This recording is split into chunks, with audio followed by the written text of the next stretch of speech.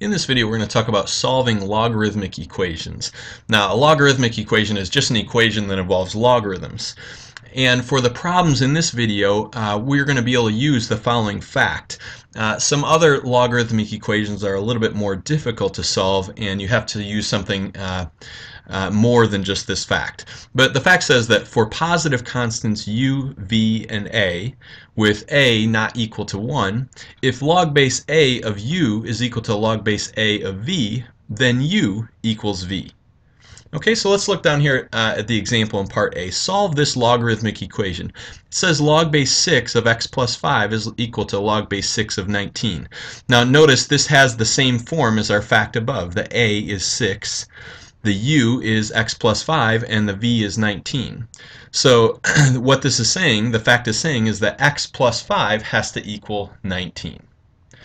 Okay, let's rewrite this. X plus 5 is equal to 19. And so subtracting 5 from both sides, we get that x is equal to 14. So 14 is a solution, and it certainly makes sense that it will be a solution because log base 6 of 14 plus 5, that would be 19, is equal to log base 6 of 19. Okay, the next example says that log of x, and of course that really means log base 10 of x, that's a common logarithm, is equal to log of x plus 3 minus log of x minus 1. Now again, all of these are base 10 logarithms. Now we can rewrite this as log of x is equal to log of x plus 3 over x minus 1. Here we're using the quotient property of logarithms. Notice we have a difference of logarithms here, so we can write it as log of a quotient. So we have log base 10 of x is equal to log base 10 of x plus 3 over x minus 1. So according to our fact, we must have that x is equal to x plus 3 over x minus 1. Now to solve this, we can get rid of the fraction by multiplying both sides by x minus 1. And what we would have is x minus 1 times x is equal to x plus 3. If we distribute the x on the left side, we get x squared minus x is equal to x plus 3. Subtracting this x from both sides, we get x squared minus 2x is equal to 3.